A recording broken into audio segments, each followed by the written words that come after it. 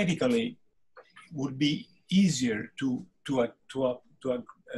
treat or to approach the treatment of the familial forms, because we have drugs that block the ability of enzymes to cleave A beta from APP.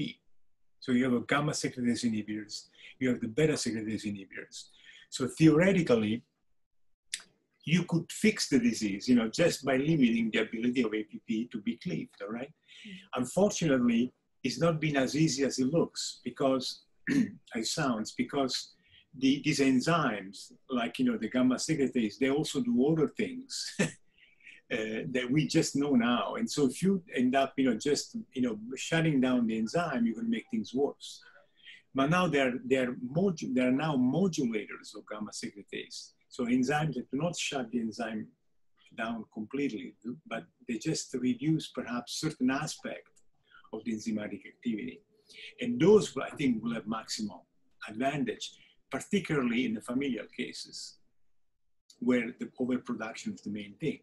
Now, in the sporadic cases, there is going to be much more complex, and I don't think that the single approach is going to work, all right? Because if you look at the brain of someone who dies of sporadic Alzheimer's disease, got 5 or 6 pathologies at the same time: A beta, tau, TDP43, vascular dysfunction, all right, vascular alterations. So you're going to somehow to deal with a bunch of them. Now, the vessels are easy because by preventing, by healthy lifestyle, by controlling the vascular risk factors, you can do a lot.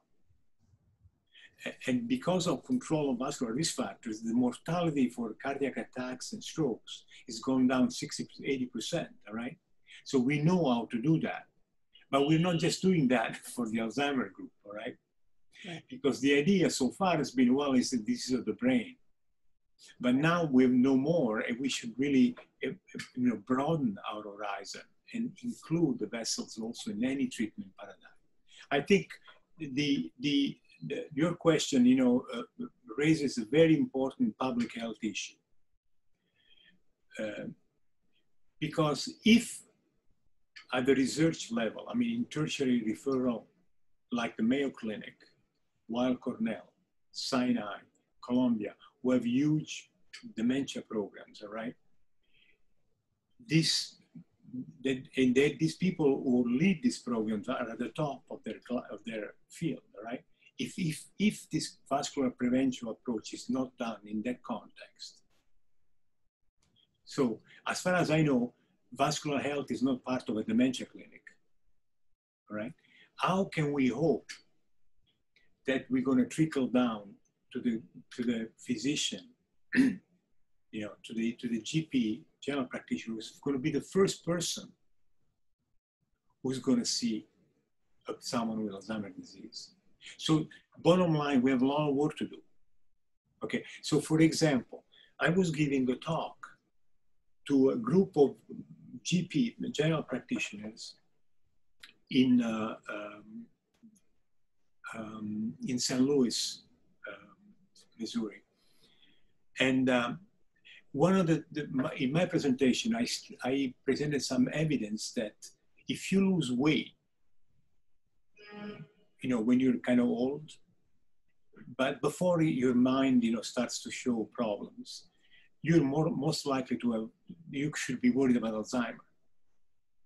And then after I finished my talk, I went to lunch, in this, common lunch, and a guy came next to me, a doctor came to me, who actually was a doctor, was a GP, all right? Mm-hmm.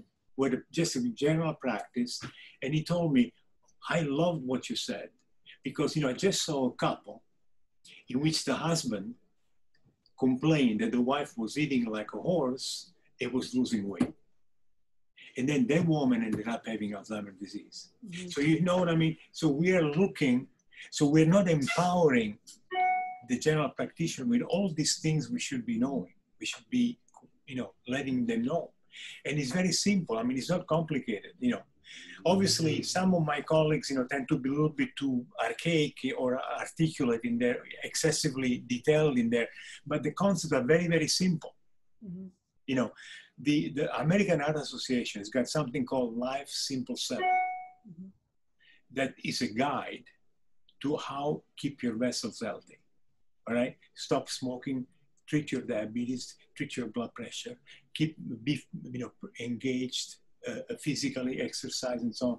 All of those things, there would be no harm in doing those things in the context of a dementia clinic or a memory disorder clinic. All right. Right. And the finger study, the Finnish study, in which they looked at, they did a variety of treatments for dementia, included some of those things, and you can see that that approach can work. All right? They were able to, and now they're expanding that approach to the entire world. That was done in Finland, but now they're going to have a finger for the entire world: India, United States, China, all Europe, and so on.